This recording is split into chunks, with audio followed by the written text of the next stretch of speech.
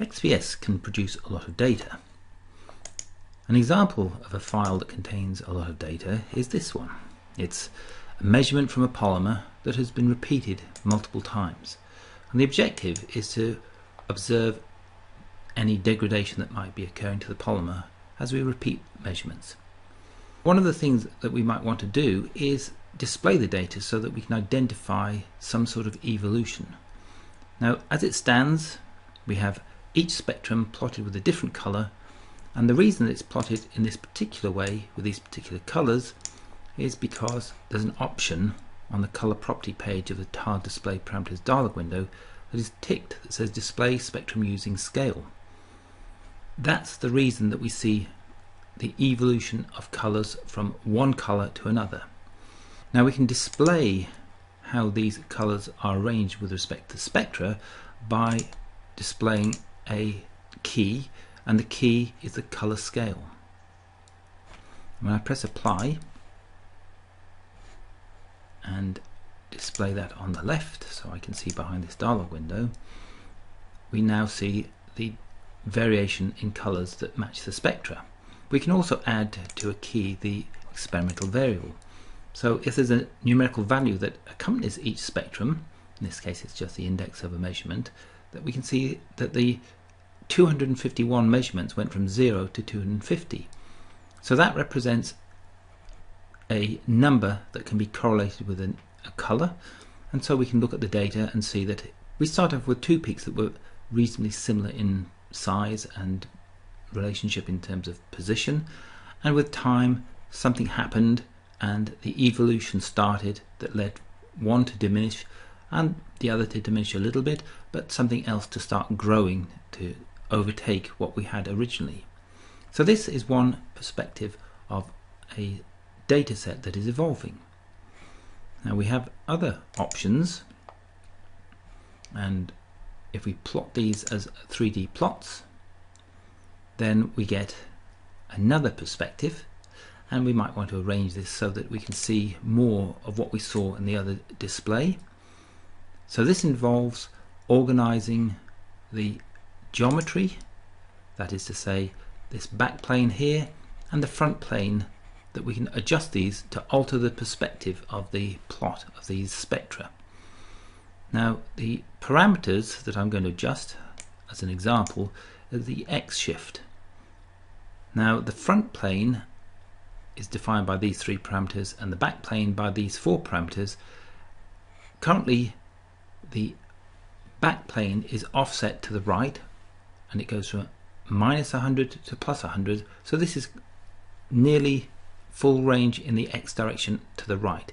If I wanted to alter that, I could make that minus 80, and right now the front plane is shifted all the way to the left because it's minus 100. Let's make that plus 100, and when I press apply we get to see a little bit more of the data. Now let's turn off the key because that's not necessarily helpful in this case,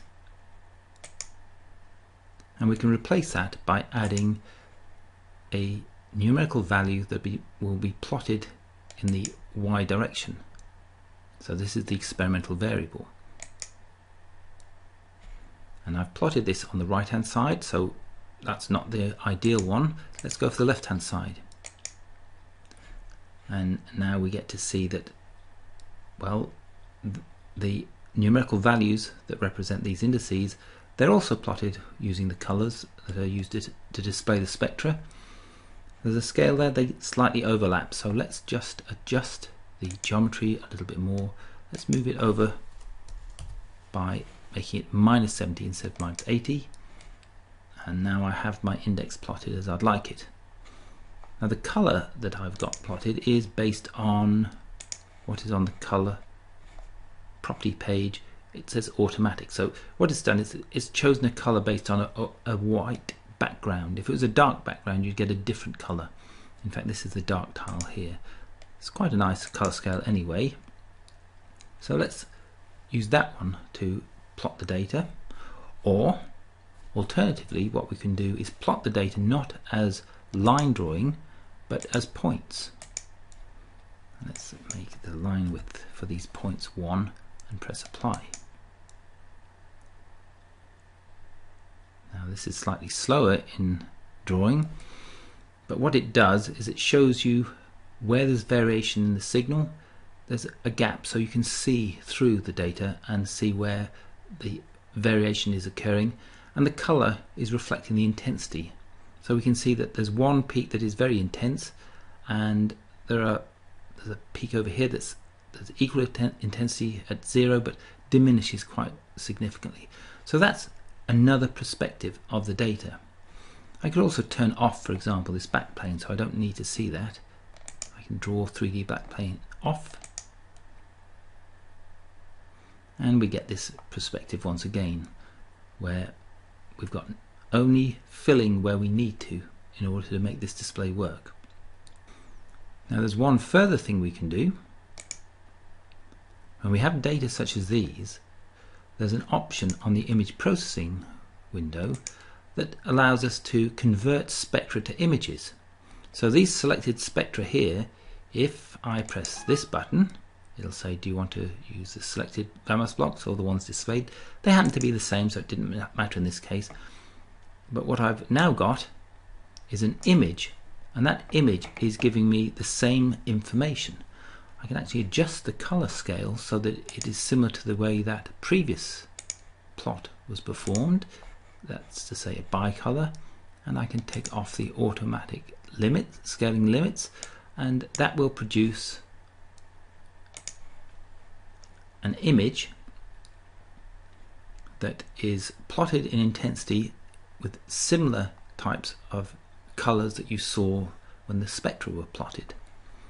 Now let's just add another display option, and this is add the axes major lines, and the result for an image is to add two scales that are the binding energy scales of the spectra that we use to construct this image. So now we get to see from above, as it were, the colors that give us an idea of the intensity as a function of the experimental variable.